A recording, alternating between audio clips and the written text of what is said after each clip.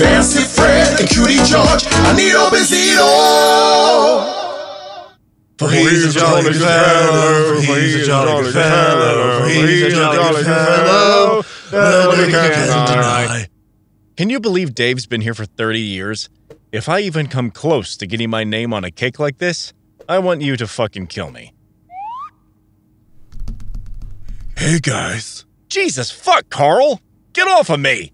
Sorry, my bottom legs have a mind of their own. It's in my 5th segment, above my 2nd anus. You had some cake on your face. Get your 5th segment anus, any other anuses, and your entire centipede thing out of my personal space. Is it anuses? Maybe anuses? Ani? I'm a millipede, George. It's microaggressions like this that make for a hostile work environment. Yeah, George, you should know better. Isn't your sister dating a millipede? It says millipedes have 2 sets of legs per body segment, Carl. You don't. Was she dating that millipede? Felt more transactional than that. Cash-based, even. I know. I lied. Could you imagine? 2 legs? Fucking disgusting. And millipedes aren't even venomous. Pussies. You think ducks and swans ever, you know, jump each other's species chasm? Are you guys going out for drinks after this? No.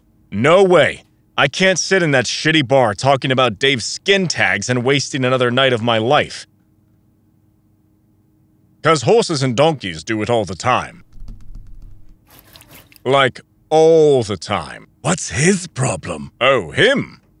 He thinks he's wasting his life working here and wants the sweet release that only comes from driving his 2016 Accord into a bridge abutment after someone severs his brake cables. That's, specific. Some of us don't even have skin to develop tags. You know, it's microaggressions. Carl, shove it.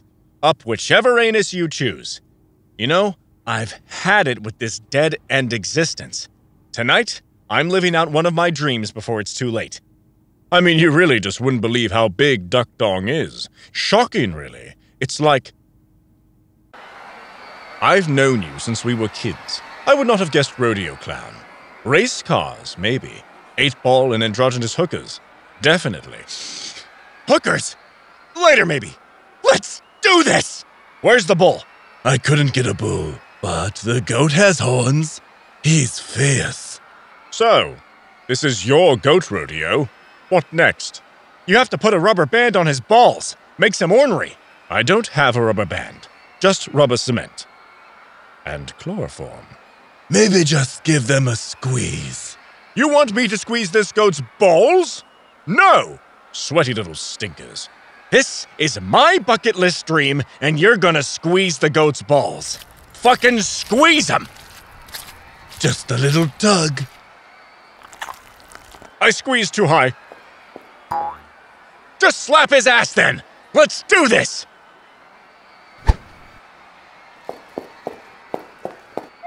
I'm not doing this. Show him that picture of Kirk Cameron. The one from Growing Pains? No. The other one. The one from Left Behind, the movie? No. The sexy one. Oh, Saving Christmas.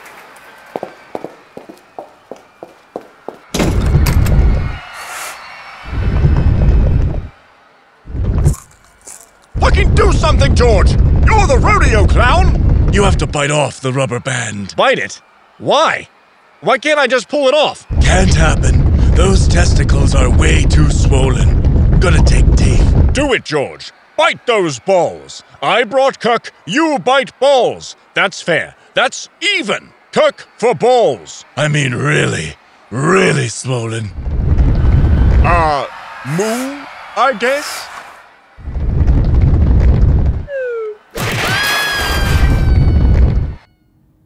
You said he'd calm down. Well, we didn't think you'd get so much sack with those wee little squirrel teeth. Like little scalpels. You still have some, you know, stuck. It's like a skin tag in your mouth. I ran out of floss. You could borrow some of mine. Can we all just forget it? No more rodeos, No more bulls. No more bucket lists. No more goats breaking into my bedroom later that evening. Just office parties and stale cake. Okay, guys, listen up. We've got a special guest today to talk about acceptable sexual overtures in the office. It's Kirk Cameron from the 2022 movie Life Mark. It made $5.1 million at the box office. Give me the gun.